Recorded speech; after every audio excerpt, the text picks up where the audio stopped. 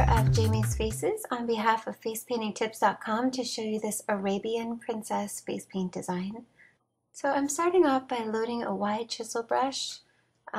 This is similar to the number 816 by Paradise, and I load it with gold by Diamond Effects, and I'm covering the entire eyelid here. A little bit down in the inner eye and all the way out, following the brow line, pulling down a little bit on the inner eye. And now I'm loading with a mix of light and blue and dark metallic blue by Diamond Effects.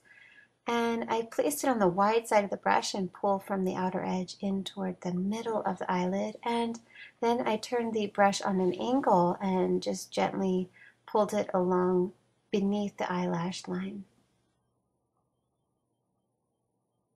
Then I'm using my finger to blend it. I pulled the color up a little bit higher, and when it's wet, I just pull my finger to blend it a little bit, giving that Arabian extreme princess eye look. And with the same brush, I've got metallic purple, dark purple, and I place just a little bit of that over the metallic. And now I'm using my red StarBlends for a blush. And here I have my favorite color tag, Teal, metallic teal.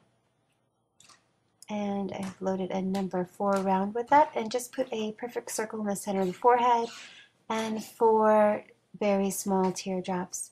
And then on top of that, I loaded with a dark metallic blue to create a shadow on the lower half of all of these. And then I loaded with a little bit of white to create a highlight on the other end of it. Here I'm using something new. I have Mehron mixing liquid into a little bowl, and I have Mehron gold powder, metallic powder, and I find this stuff so fun to work with. It lasts a little bit longer than face paint, and the color is super duper intense.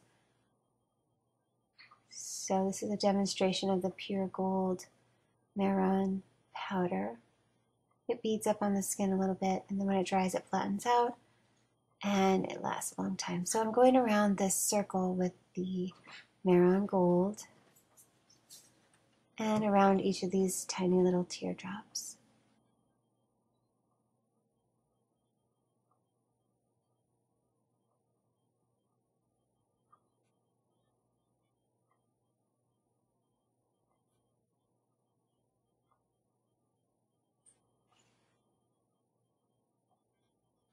Super shiny. And now I'm just pulling from the outer circle there into the hairline and a long thin line, and then I put 2 lines from the center circle up straight into the hairline again to create the look of a headpiece.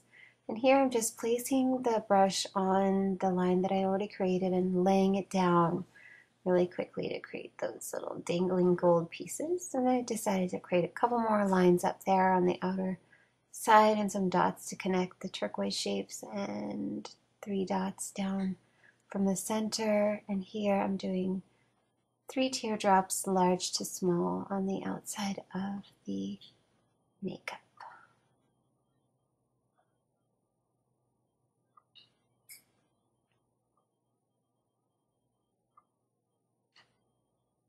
Special thanks to my model.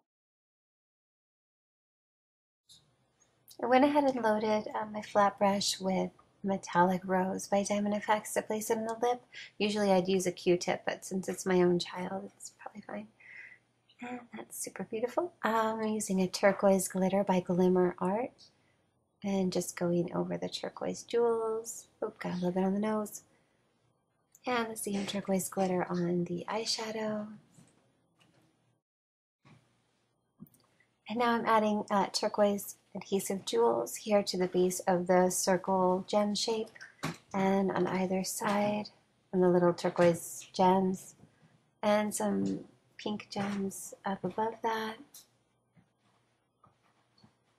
And you can really have fun with the gems here any way that you think it looks good. Here's a pink one in the center between the eyes.